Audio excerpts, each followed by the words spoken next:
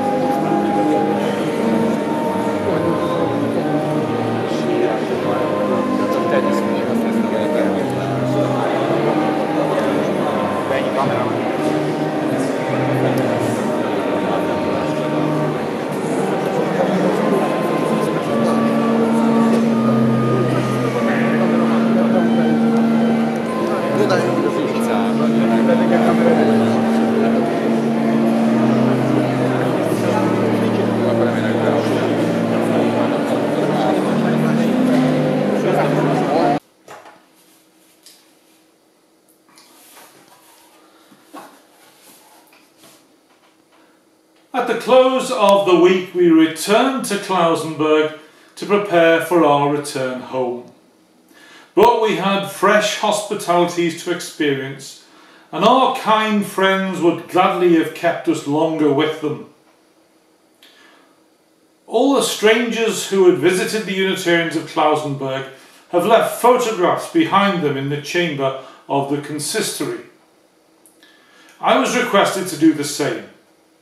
I should hardly have noticed the circumstance, but for the opportunity it affords me of alluding to the photographic institution at Kolozsvár. It is by far the completest of any that I have ever yet seen, in the propriety and elegance of its arrangements exceeding even those of London.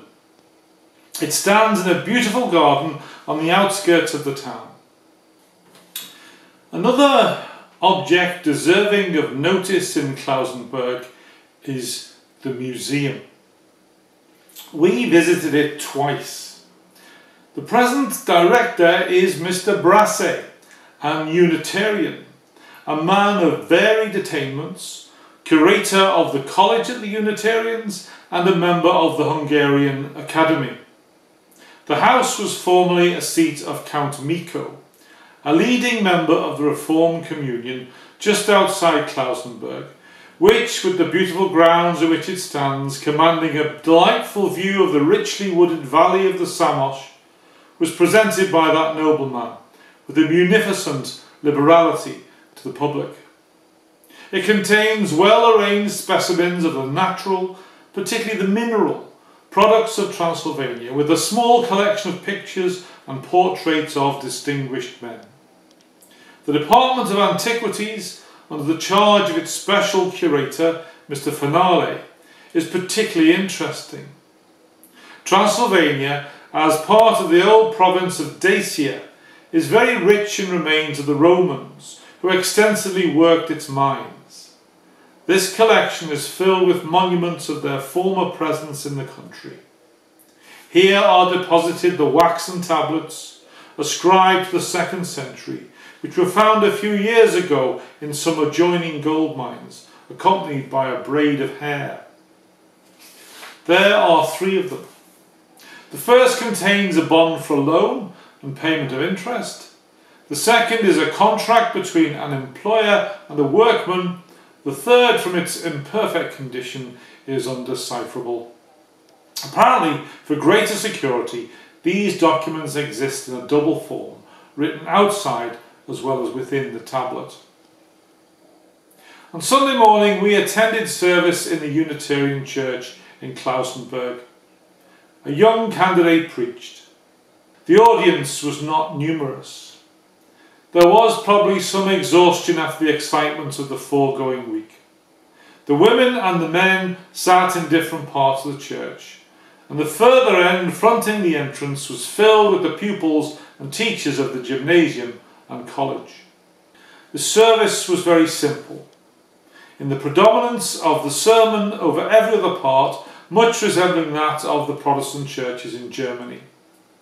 In the afternoon we had been invited to dine with Mr. Kellerman, a fine old gentleman and a zealous Unitarian, on the celebration of his 76th birthday.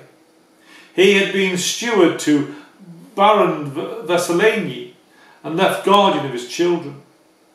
This trust he had executed with such ability and faithfulness that he not only freed the estate from all encumbrances, but presented each of the sons on coming of age with a handsome sum of ready money.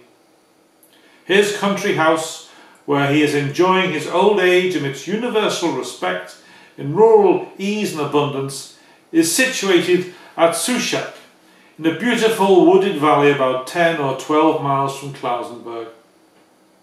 We approach it over dilapidated bridges and most primitive roads that must have tried the springs of Mr. Paget's carriage fearfully.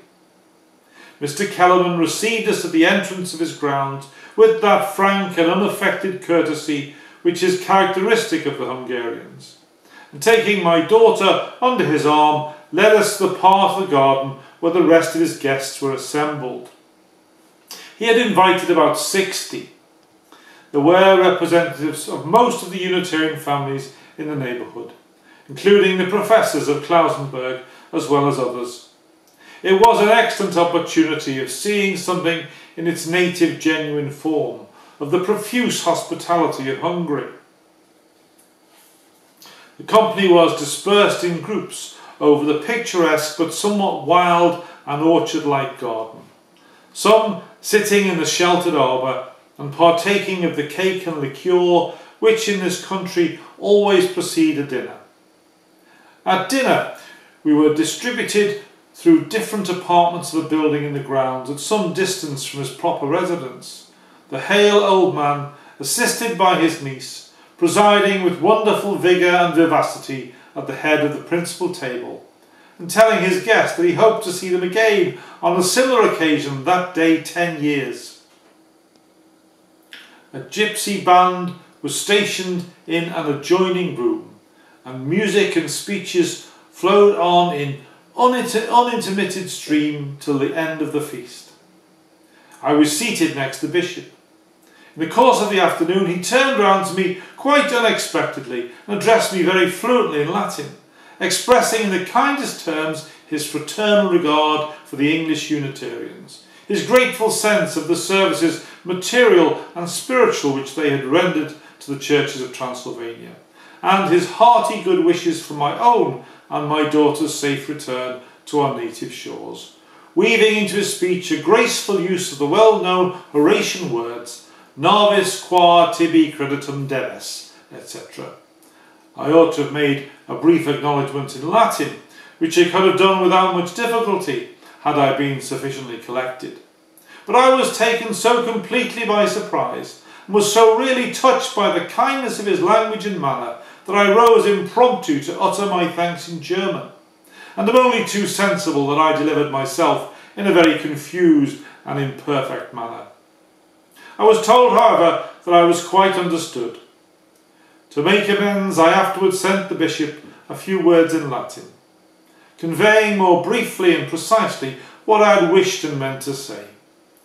The day's festivities concluded with a ball, and we were glad to have an opportunity at last of seeing a Hungarian dance. It's full of life and expression, a great contrast to our cold and conventional movements. The gentlemen dance in Hessian boots, which form a part of the Hungarian full dress, and in their vigorous, animated footing make a considerable noise on the floor and raise no little dust.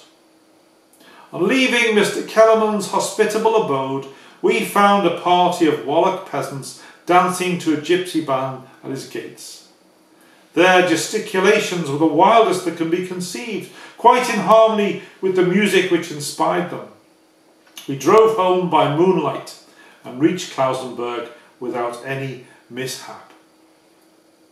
Well, we'll leave our readings here and continue again tomorrow. Thank you for watching.